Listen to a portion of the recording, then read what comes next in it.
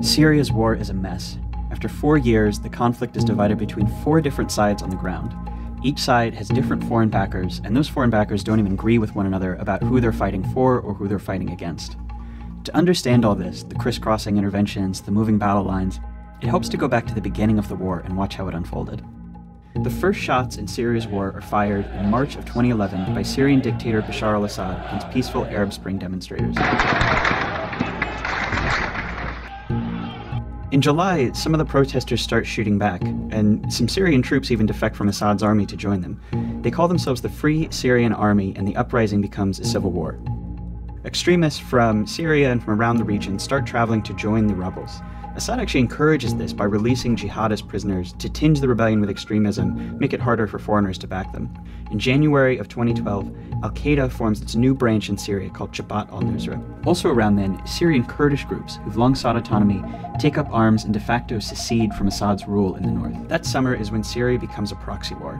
Iran, which is Assad's most important ally, intervenes on his behalf. By the end of 2012, Iran is sending daily cargo flights and has hundreds of officers on the ground. At the same time, the oil-rich Arab states on the Persian Gulf begin sending money and weapons to the rebels, mainly to counter Iran's influence and mainly through Turkey. Iran steps up its influence in turn in mid-2012 when Hezbollah, which is a Lebanese Shia group backed by Iran, invades to fight alongside Assad. The Gulf states respond by sending even more money and weapons to rebels, Saudi Arabia really leading the effort at this point, and this time going a lot through Jordan, who also opposes Assad. And by 2013, the Middle East is divided between generally Sunni powers on one side supporting the rebels and Shias on the other side supporting Assad.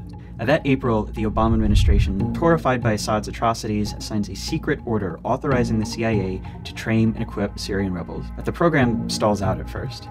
At the same time, the US quietly urges the Arab Gulf states to stop funding extremists, but their requests go ignored. In August, Assad uses chemical weapons against civilians in the town of Ghouta. Men, women, children lying in rows, killed by poison gas. It is in the national security interests of the United States to respond to the Assad regime's use of chemical weapons through a targeted military strike. Russia proposed on Monday that Syria surrender control over its chemical weapons to the international community for its eventual dismantling to avoid a U.S. military strike. The U.S. ends up backing down, but the whole thing establishes Syria as a great powers dispute, with America against Assad and Russia backing him. Just weeks later, the first American training in arms through that CIA program finally reached Syrian rebels. The US is now a participant in the Syrian war. In February of 2014, something happens that transforms the war. An Al-Qaeda affiliate, mostly based in Iraq, breaks away from the group over internal disagreements over Syria. The new group calls itself the Islamic State of Iraq and Syria, and it becomes Al-Qaeda's enemy. ISIS doesn't fight Assad. Instead, it fights the other rebels and it fights the Kurds, carving out a mini-state in Syria that it calls its caliphate. That summer, it marches across Iraq, seizing territory and galvanizing the world against it. Then, in September, almost exactly 1 year after it almost bombed Assad in Syria, We're moving ahead with our campaign of airstrikes against these terrorists, and we're prepared to take action against ISIL in Syria as well. That summer, the Pentagon launches its own program to train Syrian rebels. But unlike the CIA program, this one will only train rebels who fight just ISIS, not Assad. And the program fizzles out, showing that America now opposes ISIS more than Assad, but also that there's really no like-minded force on the ground in Syria. In August, Turkey begins bombing Kurdish groups in Iraq and in Turkey, even as Kurds are fighting ISIS in Syria. Turkey also doesn't bomb ISIS in Syria.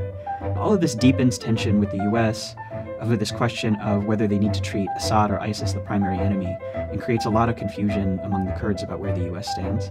Now, Assad has been losing ground all this time, to ISIS, to the rebels, and in September of 2015, Russia intervenes on his behalf. Russia says it's there to bomb ISIS, but in fact it just bombs the anti-Assad rebels, including some rebels who are backed by the US. So as it stands now, there are lots of different groups and outside countries involved in Syria's war, and even among allies there are big disagreements about who their enemies are, who to support, and how to do it. And those contradictions are a big part of why, for this war, there is just no end in sight.